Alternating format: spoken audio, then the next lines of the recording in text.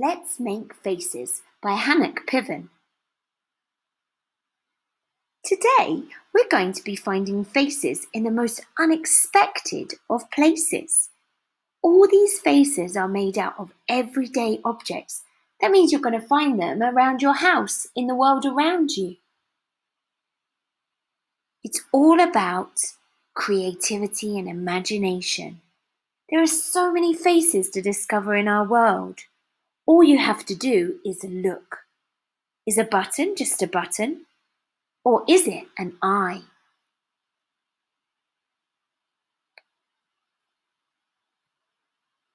Making faces is fun, but where do we start? First, let's find some. The world is filled with faces waiting to be discovered. Have a look at these everyday objects. Can you spot the faces? Are they happy faces? Are they sad faces? Are they shocked faces? You decide. Now look carefully at these fruits and vegetables. What more can you see?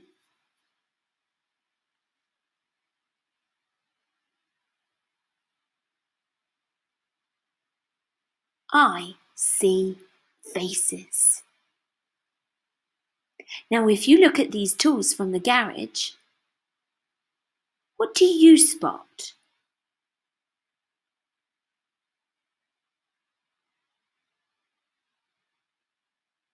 I see faces too.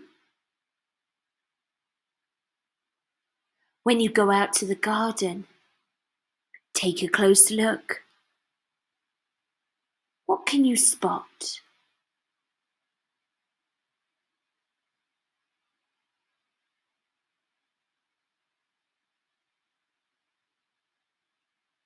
You'll meet new friends.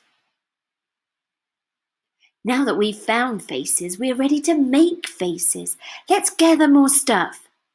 You're going to need to look around the house to find things that could make eyes, or noses and mouths. Let's make faces. A happy face. A sad face. A goofy face. A monster face. A scared face. A mummy face. A daddy face. Ooh, a sleepy face and a snoring face. A party face. Now it's your turn. Let's make faces. Try to find these objects in your house and see how many different faces you can make with them. How to make faces. 1. More is more. Gather as many things as you can. It will help you find the right combination. Let go. Don't worry if you don't have an idea.